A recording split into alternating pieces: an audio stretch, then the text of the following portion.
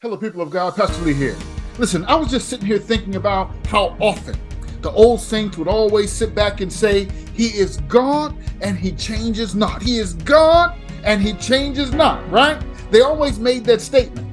And I guess they were just basing this popular statement on Malachi 3:6, which says, For I am the Lord, I change not. Therefore, ye sons of Jacob are not consumed. And this speaks to the doctrine of immutability. Amen? The doctrine of immutability. And it's good to know that God does not change in essence, in nature, and in heart. Amen? And it's good to know that God is not fickle or conditional, and that God performs His promises. He does what He says He's going to do, and He's going to be faithful to His word even when we aren't. Am I right about it? But though God is immutable, and He does not change who and how He is, He certainly does change in how He moves, amen, and how He ministers, what He allows and what He does in, for, and through men. Am I right about it? And yes, though God is constant and immutable, He is certainly into the new, right? All throughout Scripture, from Genesis to Revelation, you see God doing the new. Isaiah 43:19 says, Behold, I do a new thing. Now it springs forth. Do you not perceive it? I will make a way in the wilderness and rivers in the desert. And what about Jeremiah 31:31? Behold, days are coming, declares the Lord, when I will make a new covenant with the house of Israel and with the house of Judah. And what about Isaiah 65:17 that says, For behold, I create new heavens and a new earth, and the former things will not be remembered or come to mind. And we as God's people have to learn to be sensitive and fully yielded for when God is ready to do the new. Amen? For when God is ready to do the new. Especially when He's ready to do the new thing through you. Am I right about it? And in this new season we find ourselves in currently, God is desiring to do the new through you. Amen? He's desiring to do the new through you, right? He desires to transform you into the you that He created in His mind before He released you into the earth. Amen?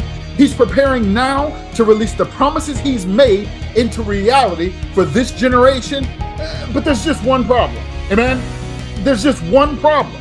The problem is that millions and millions of His people are hindered by deceit. That's right, hindered by deceit. Amen? We've been deceived by the deceiver and tricked out of triumph by the enemy, who seeks to do by any means necessary what is required to detour your destiny. Amen? He wants to keep you fooled into folly so that you're not able to possess the promises and do destiny. Amen? He's made fools out of God's people and tricked would-be warriors into slumbering sinners. Amen? He's tricked powerful prophets into worried worker bees, consumed, distracted, and deceived by the cares of this world. Amen? No doubt about it.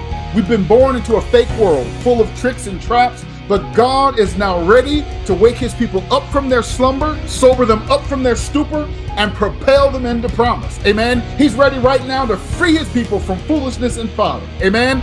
That's why God has sent us at Cardia Kingdom Church into a sermon series these last few weeks entitled, Don't Be No Fool. Amen? Don't be no fool. And He's unplugging His people from the matrix they were born into and bringing them into the fullness of their kingdom call and to the fullness of their kingdom identity. Say amen to that. And one thing is for sure, God is doing a powerful and a remarkable work in His people through this series. Amen? So do yourself a favor and mark your calendars so that you don't miss another of these powerful, life-changing God encounters. Amen? Join us this Sunday at 3:30 or 6:30 p.m. Eastern Standard Time at www.kardía.live. Listen, everyone from everywhere is always welcome at Cardia Kingdom Church. Amen? So feel free to log on from wherever you are and on any device you can access the net on. Amen? Listen, family, I want you to go out and enjoy the rest of your day, and I'll look forward to seeing you at Cardia this Sunday at 3:30 or 6:30 p.m. Eastern Standard Time. All right? Okay, family, that's it for me. I love you to life. I'll talk to you soon. Peace.